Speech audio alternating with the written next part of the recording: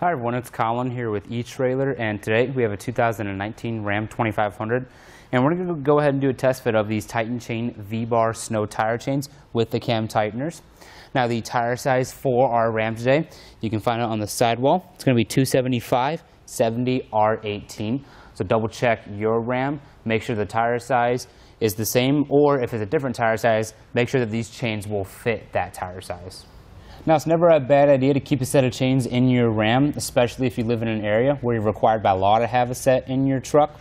And these V-bar stud chains are probably going to be some of the most aggressive ones you can get. The V-bar studs are welded to the cross links with these twist link chains. These are going to dig into that really thick snow and ice that you might be experiencing, give you the extra traction that you need to be able to stay on the road and stay safe.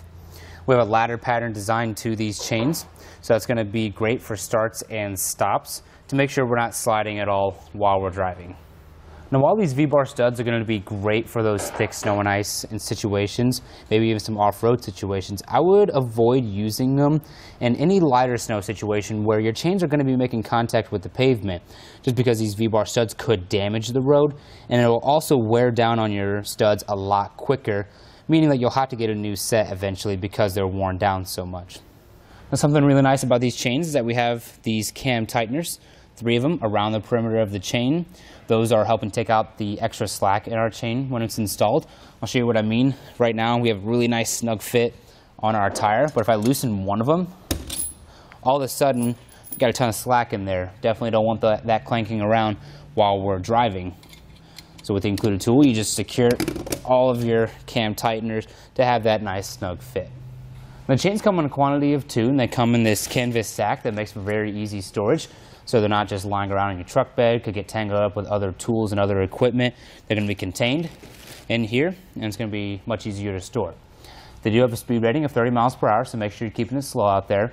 You can see we have them installed on the rear of our Ram because it is a rear-wheel drive vehicle.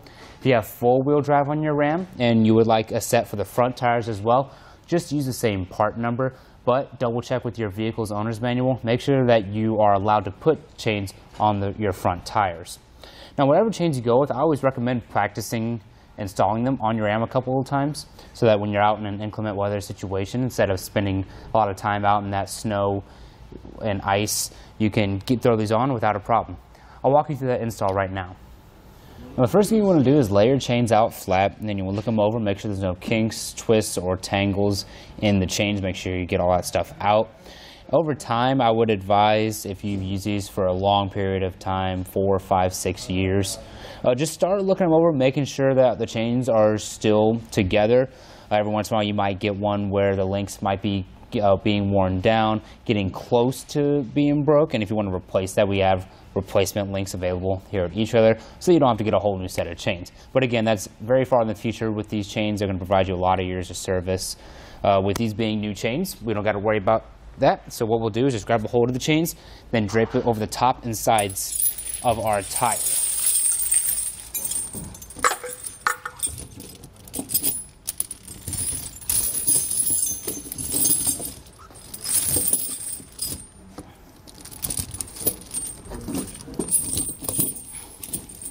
You also want to make sure that all your V-bar studs are facing up. Sometimes when you're putting them on, they could get tangled and be sitting on your tire like that. You definitely don't want any puncturing occurring on your tire. So just go around to all your cross links, make sure the V-bar studs are all facing up. Now on the back side, we'll make our first connection. We got these 5 extra links that we're going to put on this hook. Let's start with the second one. It's just kind of a trial and error thing. You want it to be kind of loose like you can see right here, but not so loose like on this first one where it's almost touching the ground. You kind of want it up against the sidewall of the tire. So that second one should do just fine. If you go to the front and you make that connection and it's still a little loose or a little tight, you can come back here and make an adjustment. And as for the extra links, I would highly recommend either cutting it off or just zip tying it up right here, just so it doesn't interfere with your chains while you're traveling. Now the front side is going to be a little different. We have the same 5 links, but instead of a hook, we have more of a lever. Now we're going to go back to the same number link that we did in the back, which was 2. We'll put this over top, just like that. Pull it back like so. It's a little bit loose, however, we still have those cam tighteners to secure, so we'll just leave it like that. If you secure your cam tighteners and it's still pretty loose, then you can come back and go to the third one. With the included tool, like I said, we can go and secure all of our cam tighteners.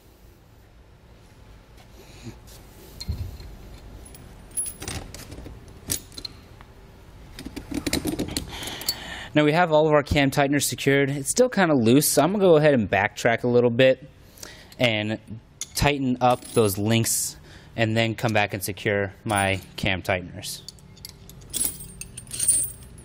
I'm going to put that first one over top as well just to get rid of that extra link.